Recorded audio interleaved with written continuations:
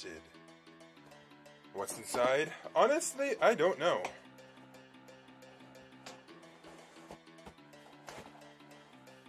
So, there is the little sliding knife. Yeah, you know, I'm just going to use the scissors because it's being a pain to get out. So scissors just a bit. Actually, no, you know, no. Scissors is not going to cut this.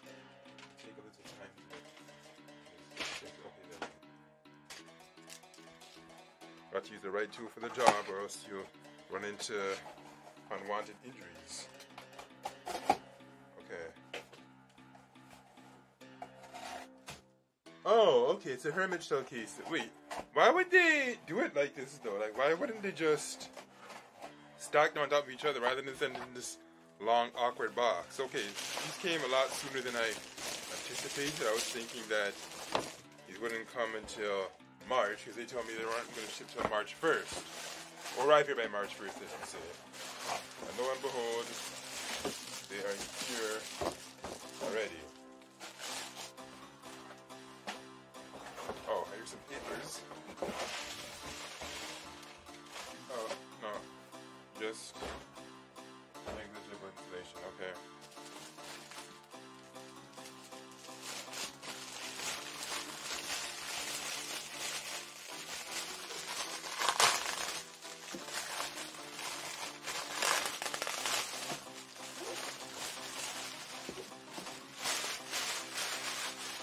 I have to do the smell test.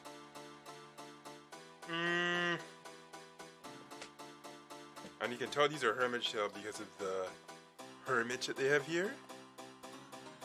Yes, that red hermit.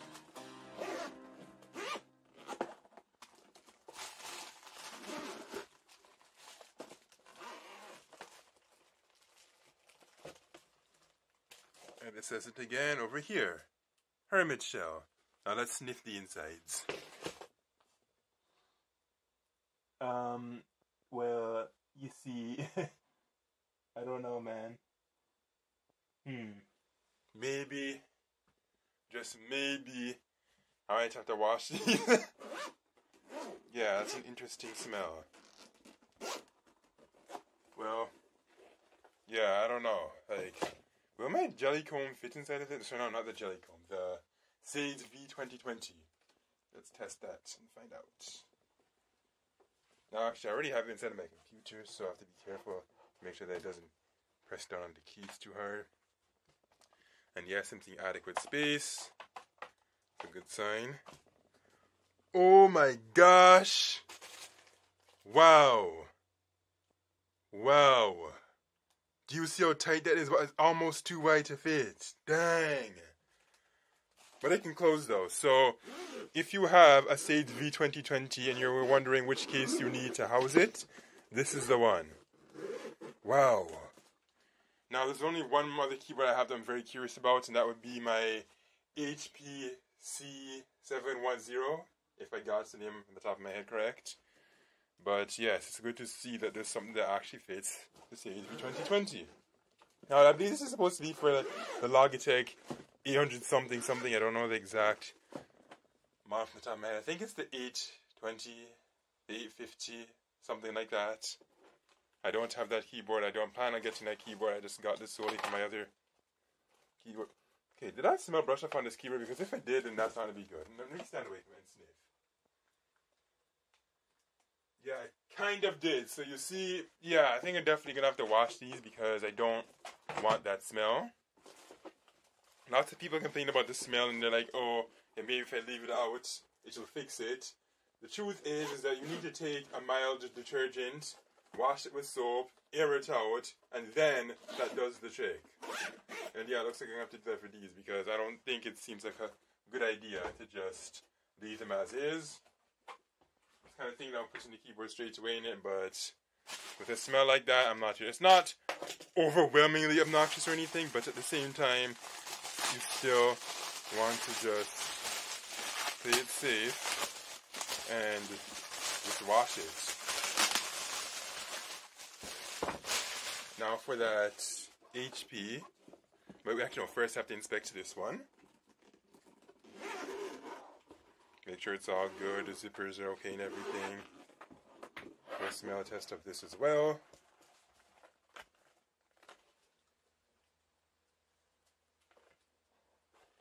Ah, yes. Smells like rubber and factories.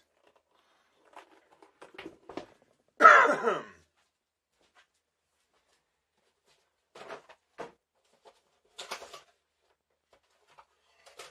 now I can take this Hewlett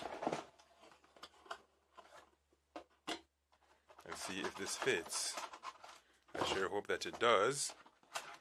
But I mean, even if it does fit, as I said, I'm not going to transfer it immediately because I don't want my keyboards smelling like rubber tire factory. No, a tire factory. Isn't that kind of weird?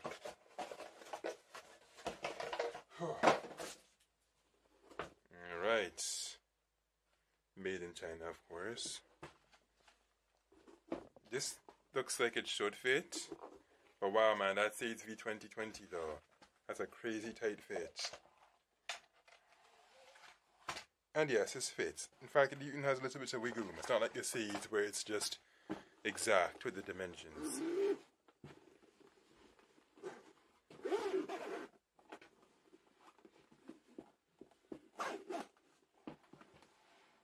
And yes, it fits. Brilliant. So now I know that there's a case that exists to house my keyboards.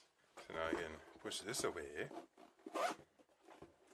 Now there's something very important that I need to tell you, and that is you're better off not buying these off of Amazon Canada, because on Amazon Canada, one alone at the time I'm making this video cost $66. Yes, that's right, 66. Now, if you buy these from Amazon US, I have no idea if they're still in Amazon Europe or not, or Amazon Japan, but from Amazon United States is where I got these. These two together were, I think, somewhere between 90 to 100 Canadian. So if I were to get it directly from Amazon Canada, it would have cost me $132. Now, if you ask me, I do think that the price of these cases seems kind of high. I'm not sure why they cost so much. Like, when you look at this, it looks like something that should maybe cost $20 at most. I'm not sure why it has to cost, like, well, I forget how much the shipping was, because I know you have to pay for shipping too, but even with the shipping, when everything is combined, it just comes up to, as I say, 90 to 100 Canadian versus paying 132 at the other place. I don't know why it costs so much in Amazon Canada, but it's very obvious that that is a really gross markup. So unless that vendor changes, then I don't recommend paying $66 for these. In fact, don't pay any more than maybe 40 to 50 Canadian at absolute most for these. I mean, if there is another case that's equally as good and cheaper, I'd honestly say go for it, because I do think that, like, I understand that it's supposed to protect your keyboard and that you want the zippers or whatever to be reliable. But at the same time, it's like, do they really need to be so expensive? Like, when you just look at something like this, it's like, why? But you know, it's not to say that I hate it or anything, because I'm actually really, really glad that something does exist to house my Sage V2020. Is the Sage V2020 an extremely common keyboard? That I do not know, but I have seen a fair bit of YouTubers around with it. Okay, now I'm saying a fair bit. I just say just some. I've seen some with it.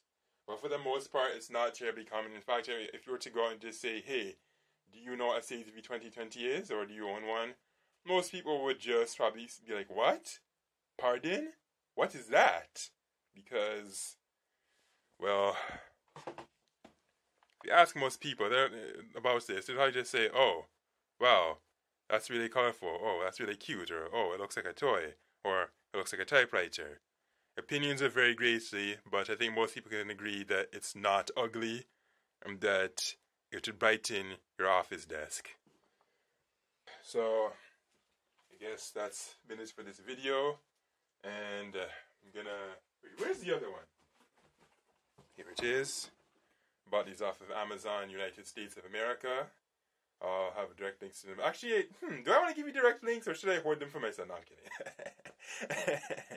Fine, I'll give you direct links, but I need to make sure that I hoard some for myself first so I can house it on my big keyboards before they run out of stock. There may be another manufacturer that makes this really big keyboard case for these large keyboards, but at this time it does not seem like there's very much, so I'm going to need to make sure that I have enough for my current big keyboards and future big keyboards. Out.